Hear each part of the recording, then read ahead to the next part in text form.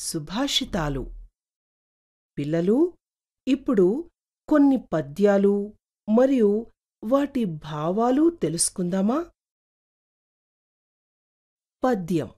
మేడి పండు చూడ మేలిమైయుండును, పొట్ట విప్పి చూడ పురుగులుండు, పిరికివాని మదిని బింక మీలాగురా, విశ్వదాభిరామ వినురవేమ. భావం. మేడిపండు పైన నిగనిగలాడినా దాని లోపల పురుగులుంటాయి. అలాగే పిరికివాడు పైకి దబాయించినా మనసులో చాలా పిరికితనం, భయం ఉంటాయి. పద్యం.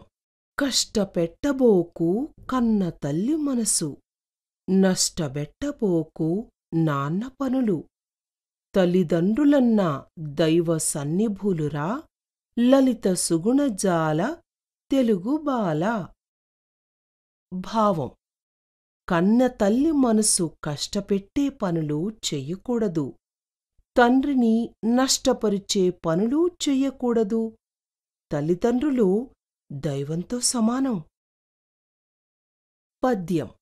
అల్పుడెప్పుడు బల్కు నాడంబరముగాను, సజ్జనుండు పల్కు చల్లగాను, కంచు మ్రోగునట్లు కనకంబు మ్రోగున, విశ్వదాభిరామ వినురవేమ. భావం. చెడ్డవారు ఎప్పుడూ తమ గొప్పలను చెప్పుకుంటూ ఉంటారు. మంచివారు అతిగా మాట్లాడరు. కంచుపాత్రలు ఎక్కువ శబ్దం చేస్తాయి, కాని బంగారు పాత్రలు అతిగా శబ్దం చెయ్యవు కదా. పద్యం.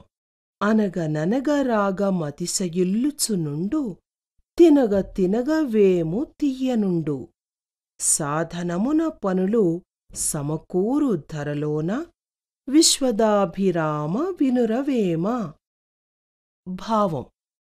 రాగాన్ని పాడగా పాడగా అది వినడానికి ఇంపుగా ఉంటుంది. తినగా తినగా వేపాకు తియ్యగా ఉంటుంది. అలాగే సాధన చేస్తూ ఉంటే పనులను సులభంగా చెయ్యొచ్చు. చదువు కష్టంగా అనిపించినా మళ్ళీ మళ్ళీ ప్రయత్నించి చదవడం వల్ల ఈ ప్రపంచంలో మనకు అన్నీ సమకూరుతాయి. ఇప్పుడు కవి పరిచయాలు చేసుకుందామా?